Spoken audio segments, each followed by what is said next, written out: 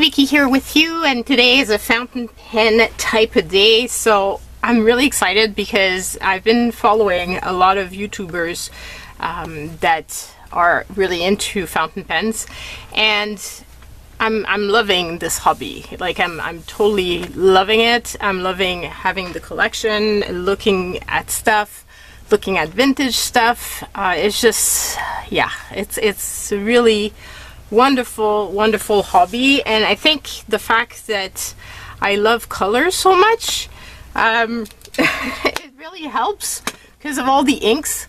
I've always loved inks, and now it just gives me even more of a chance to use them. So this being said, there's a challenge that's been going on for quite a few years from what I see. That's hosted by Ink Journal, and basically Ink Journals, they do the ink flights, so you've got an opportunity to get a box where you have miscellaneous ink samples, and I did an unboxing, but you just haven't seen it yet, because I purchased two of their previous 2020 box, the one from March 2020 and the one from April 2020. And so I got 7 samples per box, so that means overall I had 14 new samples. So I thought this would be a great way of using those samples, because let's be honest, it's a great way to be using them. And I already have one of the samples in this beautiful little shark pen, which is a Jinhao pen, and I'm loving this little guy. This is like so cheap. I mean, I'm talking a couple of bucks US, but it writes so beautifully, and even though I put an ink that has a ton of shimmer in it, it just writes, and it's just wonderful. And I love the look so much that I'm thinking of getting the other sharks in the other color. Yeah, I'm a big baby, what can I say? But they reconciled me with Jinhao, because before the Jinhao nibs, I didn't really particularly like them, but this one, it just writes beautifully, and this one is a fine, but I don't know, it just writes amazingly. Maybe it's because it's for a kid. I don't know, but anyway, I'm having a blast with it. So basically, I've gotten a ton of new pen pals, because I'm in many different Facebook groups, and one of the reasons for me wanting new pen pals was to use up my inks more often. Now, I've joined so many, and I've written so many letters that I've actually finished all my March pens, and I've got now I had to ink up new pens in the month of March, because I ran out of my five original inked pen, not including this one, because this Moonman, it always sits here in my crafting room, and this is permanent ink. It's the carbon black from Platinum, and this I use in my art. So this one resides here, but the other ones I've finished them all up. So now I've got, because I finished them all up about a week ago, maybe, I've inked up new ones, and I figured these new ones would be part of the 30 days ink challenge. So this is going to be one of them, and I've got my other ones that are sitting in here. This one I already inked up because my dad sent me something. He wants me to try to do calligraphy, so I want to answer him back, and I needed a broad nib for this. A stub nib, and this is one of the only ones I have. I don't have that many stub nibs yet.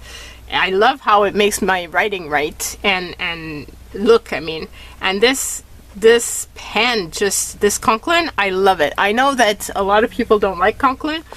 I just adore this one. So the other ones are all inked up already. I have my Golden Horse, my Echo Twisby Golden Horse in rose gold. Then I've got another kid's pen from Jinhao that I totally adore, and this one is a swan, and it's just so fun. And I know it's a kid's pen, but it's just so fun. And this one is clear, so you can basically, because I like to pair my inks with my pens. I know that a lot of people do, so it makes me feel a little bit better, because otherwise, I mean, but it kind of fuels the addiction because of the fact that you do need to have all those pens to match all the colors of inks that you're going with. So anyway, this one being clear can go with anything, and I love that these already come with converters, so it's such an affordable pen. I mean, we're talking a few bucks. So if you're looking into getting into the fountain pen world, these are really a good purchase. What's also a pretty good purchase is some of the Noodler's ink. Some of them come with a pen. So this is called a Charlie pen, and it's made by Noodler, and it came with Heart of Darkness, and it stinks. The pen stinks. It just really stinks. However, it writes beautifully. And I tried it out this morning with, because I wanted to write on my envelopes with fountain pens. And obviously you can't do it with the inks that I put in these pens because they're not waterproof. But I tried the Art of Darkness and I put water on it and almost nothing happened. Like it stayed put, so on very cheap paper. So I'm very happy, and this is going to be used for that. But my point was that the bottle of ink comes with a pen like this, and this pen is an eyedropper. So super easy, great for starting off. If you don't want to invest, like you can get a bottle of ink and then you can use the ink for your art as well. I love using ink for that. You can do splatters, you can do all sorts of stuff. It's just really fun. And in my case, because I do mixed media and stuff, I have all kinds of ways of using inks other than pens, but I do love my pens.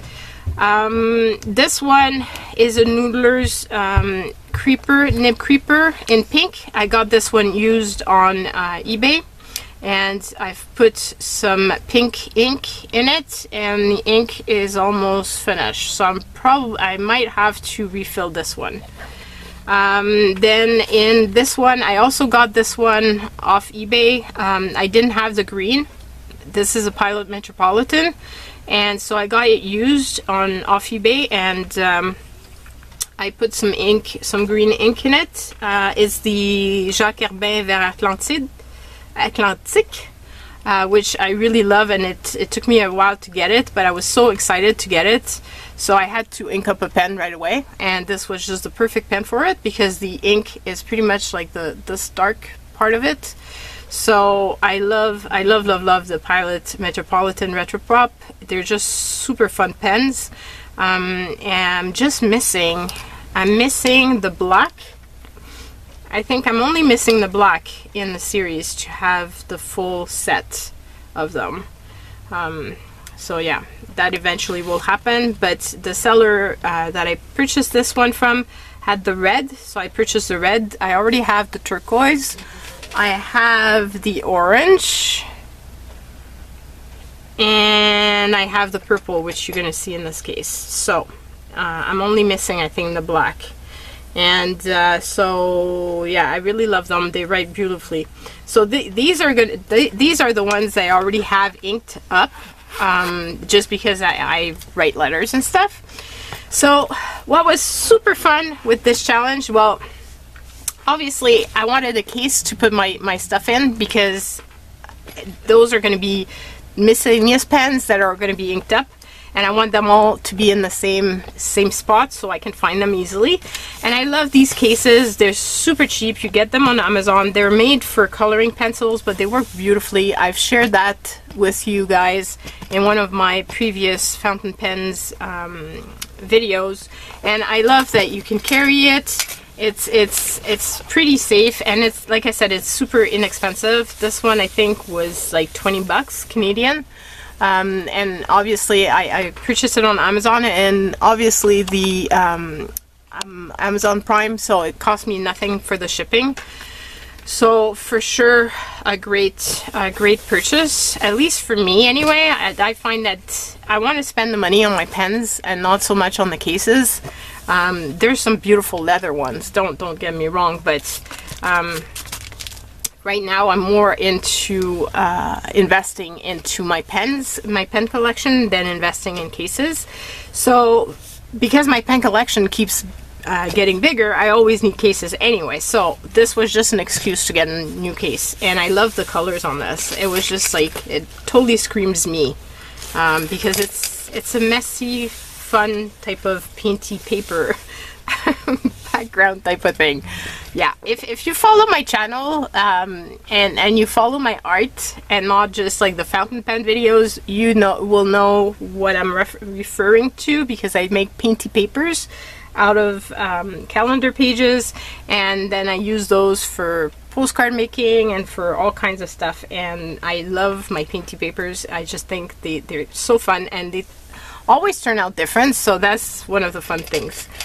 So what I had fun doing, I made a list, because you know I'm an accountant, and accountants usually make lists and they put little check marks and they organize themselves. So yeah, that's the part of the accounting side of me that's coming out. I have an Excel spreadsheet with a list of all my pens, and as well as all my inks, and that's how I keep track of them.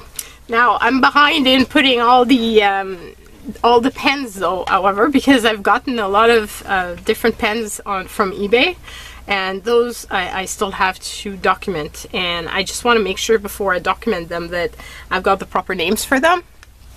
But anyway, so these are the ones I already shared with you guys, and then basically what I decided to do is all of these two here are the samples I've gotten from Yoseka stationery store. They've got I love their little bottles for samples. They're so cute. So I decided to pair them with some. So basically what I did is I looked at the colors, and based on the colors I chose a pen that was going to go with it. So all of my inks have pens beside them, except for my vintage pen. There's only one ink that I've already matched. The other ones I'm going to have to basically figure out. I'm using my vintage pens with these inks because they're Waterman, and from what I've heard, Waterman makes inks that are okay with vintage pens. And I got the vintage pens, but I do want to use them. It's not just for collecting and looking at them. So basically what I did is I figured that I would use all of my samples as big chunk of my 30 days, and I'm thinking that all of these ones, I don't know about these two because the samples are a little bit bigger from Yoseka, but I'm thinking that these here will probably be empty once I've filled up the pen. So that means I will have gone through all my samples, which is pretty cool. I get a lot of ink bottles and not samples. It's hard for me to justify spending the money on a tiny little sample when I know that I'm going to love the ink. And most of the time when I do get well, actually all of the times that I've gotten inks, I usually love the ink. So I'm excited about using them, and obviously a little sample would not be enough. The only ink that I'm not so happy, that so about, are the gray inks. The Faber-Castell, the Stone Gray, and the Lamy one. I discovered I'm not so much of a gray person. So yeah, it's funny because I watch some YouTube channels and they're all about the gray inks and the blues and the blacks. I don't have a lot of blacks, and I don't have a lot of grays, and I don't have that many blues either. I've actually, so I started this following seeing Sarah Katie, and these here are not the proper color ink little cards. These are actually little cards, little flashcards that I got off of Amazon, and what I love about them is they fit exactly within the little collector's edition sleeves. And I keep these here so that I've got my new samples. So you can see I've got a lot of pinks and reds type of thing. I've got a lot of purple, and the thing is I haven't gone through my previous bottles. These are all the new ones when I've started doing this, but I do have some other ones that I need to ink up, do the samples. I've got a lot more purples than this.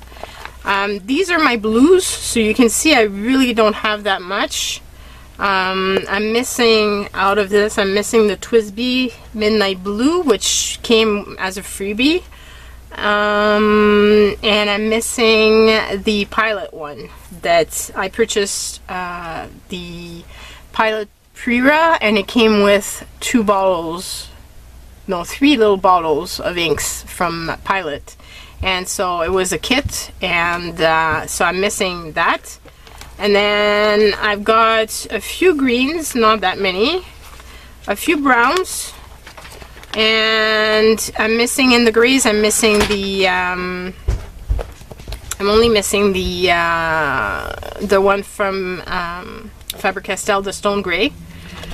Out of the blacks, I've got 3, and those are actually all done. I only have 3 inks.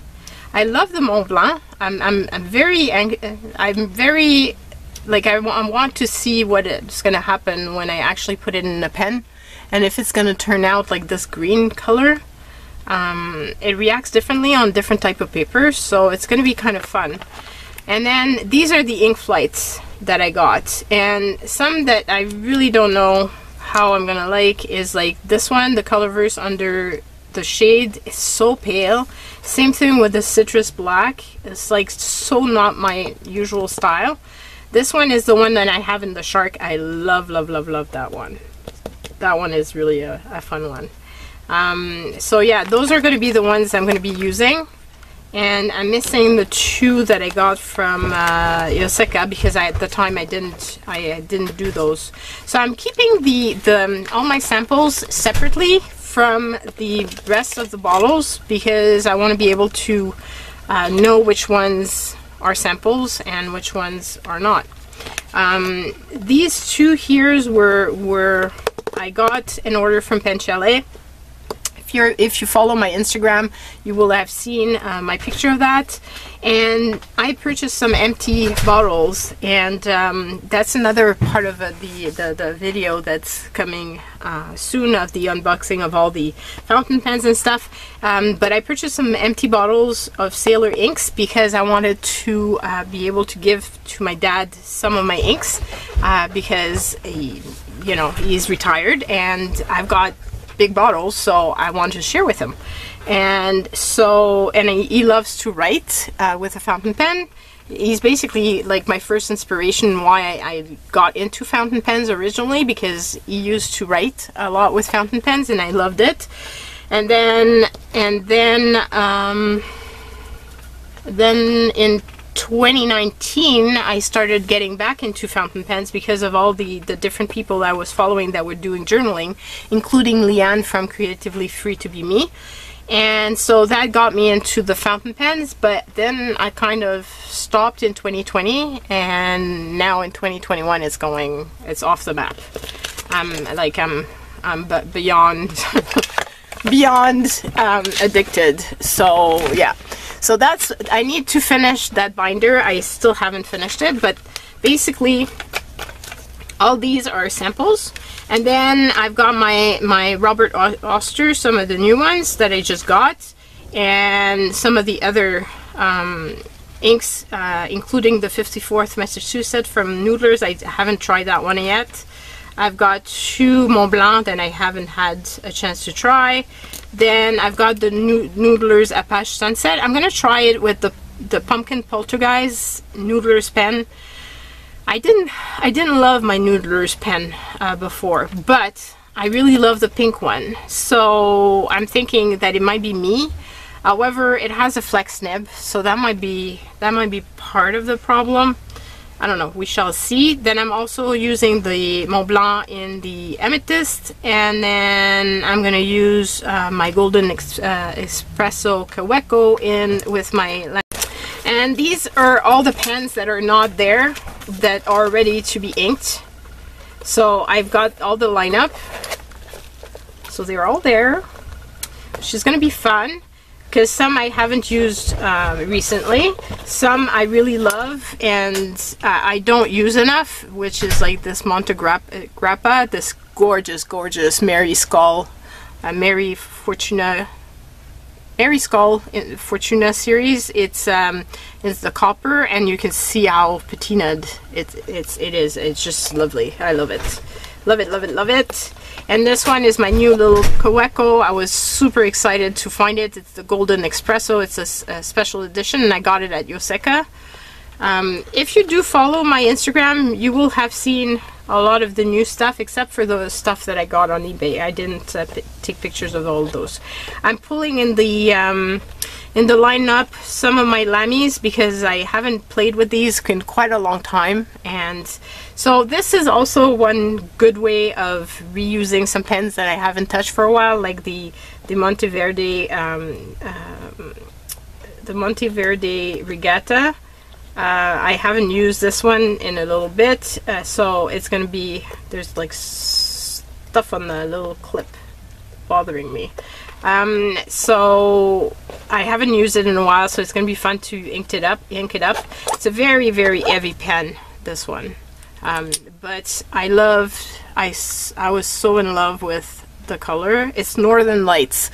The last time I shared with my collection, I wasn't sure what the name was, but it's Northern Lights, and it's just a stunning pen. I really love it. So I'm excited to put it back. I'm anxious to see how I'm gonna find the nib this time around, if I'm gonna love it as much as I did originally, and if, like, for example, these are fine in the Lamy, and I realized that might be one of the reasons why I didn't like the Lamy experience so much, because I did check and they seem to be Lamy. So they don't seem to be fakes. This one I know for sure is not, because that one was purchased at Goulet. This is my only All-Star, I believe. So yeah, and this is a new edition as well from Pen Chalet, which is a little pelican. I'm so dying to be playing with these. So they're going to be residing in the case until their turn comes. And now, one of the things with the 30 days, 30 inks in 30 days is you document it, obviously, and so for that you need some sort of something to document it. And this is my first time doing this, and I don't know if it's going to be something I'm going to be able to keep up and that I'm going to want to do forever, like continue, because basically it goes for all the months that have 30 days. So you've got April, you've got June, you've got September, am I missing one? And November. Yeah. Oh boy. So I'm not sure I'm going to be doing this for other months, but I wanted to try it. So I got this tiny little book that I had purchased it was part of my haul for Amazon Japan. It's a Kokuyo little book, level book, and I figured it doesn't have many pages, so it would be perfect for this. Now I tested out the paper, and it's not the best fountain pen paper, because you can see the bleed through, kind of. So what I'm thinking is of using one page here with the writing, and I'm thinking of doing what Manda B is doing. What one of the things she suggested, which is like write a quote or something, and in a way so that I can use the pen. On the other side, what I'm thinking of doing is using my Tomoe River paper. I purchased these as loose sheets, A4. I use these when I make some journals to sell on Etsy. They're usually part of the sheets that are included in the journals, in the junk journals or altered books that I make. And what I'm thinking of doing is using, cutting these down, and so that I've got 30 of them, and then I can do splotch of inks on this. And this basically is a very Tomoe River paper is really good for inks, fountain pen inks. And so I'm thinking I'm gonna glue it on this side of the page, so basically it's gonna cover some of the bleed through that you have here. The other thing too that I want to do, and I ordered it, it's the chromatography. So little sticks that you put the ink on, and then you put it in water, and then you see how the ink splits up. And I'm thinking of gluing that as well on the side of things. So that's what I'm going to be using for my 30 inks 30 days challenge. So I'm looking forward to reading your comments. I don't know if I'm going to be doing a video per day. I doubt it. What I'm thinking of doing is maybe film a video, like a little clip every day of how I did, but then to do, because basically you post on Instagram every day, and that's easy because I can just take a picture, fast picture. It's a different thing to do the editing and everything for YouTube. So what I was thinking of doing is maybe filming every day a little clip of what I'm doing, but then and then grouping it together for the full week or something, or a few days together. I shall see. I don't know. It's the first time I do this, but I'm very excited. I've seen so many people talk about it. Mary Odge, who is the one responsible for all my purchase of vintage fountain pens. She's the enabler, plus, like really. And then you've got Chris, Chris Science, who got me started with this whole thing, because from her, everybody else I found after her. And yeah, so I'm a bit addicted now, but they're wonderful people, and check them out. I will try to remember putting in the description box down below the link to their channels if you're interested. So there's Mary Odge that I follow.